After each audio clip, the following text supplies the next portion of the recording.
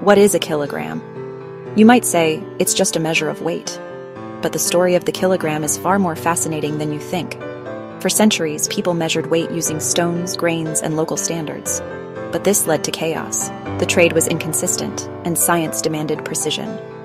In 1795, France introduced a new universal system, the metric system.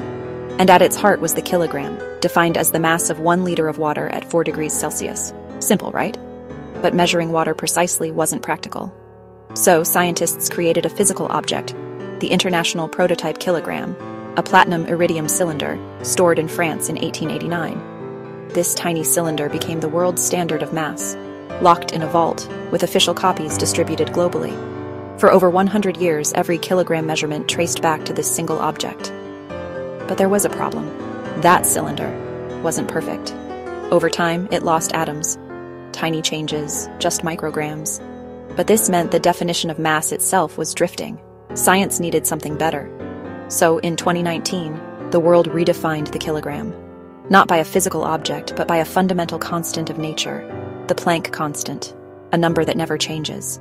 Using a device called the Kibble balance, scientists linked mass to the speed of light, the Planck constant, and specific atomic transition frequency.